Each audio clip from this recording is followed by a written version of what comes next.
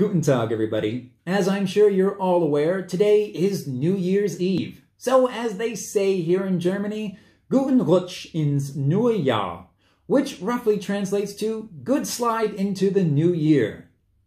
Now in Western culture, it has long been established that the beginning of the new year is on January 1st. But of course, that hasn't always been the case. Fun fact, the first time that January 1st became the beginning of the new year was in ancient Rome and was established by none other than Julius Caesar himself in the year 46 BC. But, funny enough, during the medieval ages, leaders of the Catholic Church decided to change the date to something more religiously significant, such as December 25th.